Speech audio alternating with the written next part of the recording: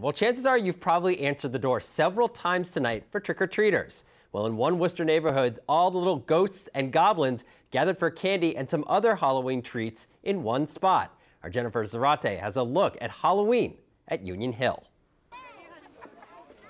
Happy Halloween! Hundreds of kids, along with their parents, are trick-or-treating at Oak Hill CDC's second annual Union Hill-O-Ween.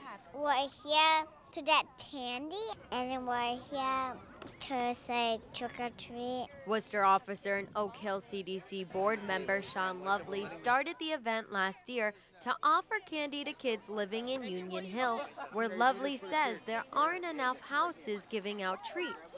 I ended up starting out last year with about 500 people that showed up, and I figured the second annual year we went around.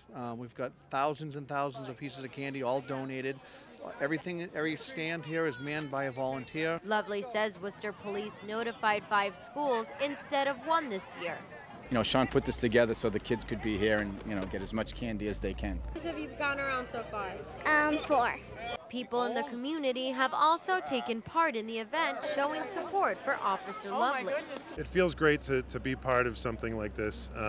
You know, we originally were going to come down with the lights, but I actually brought a couple of 100 pieces of candy to pass out to the kids as well. We're just here to help Officer Lovely. You know, Sean has had the brainstorm to have this operation for 2 years now.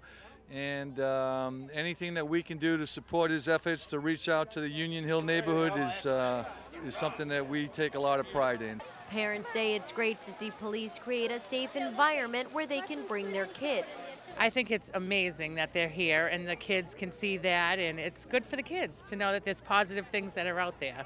It's great to see all the kids all getting along. My kids were just having so much fun seeing all the different costumes and all the different kids having fun. Lovely says he hopes this experience will leave a lasting impact on these children's lives.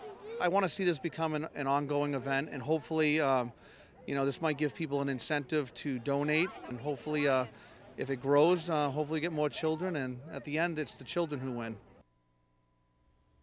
On top of all the sugars and sweets they got, there was also a stand promoting dental hygiene. Back to you, Andy. It certainly looked like a sweet time out there. Our Jennifer Zarate reporting for us tonight. Jennifer.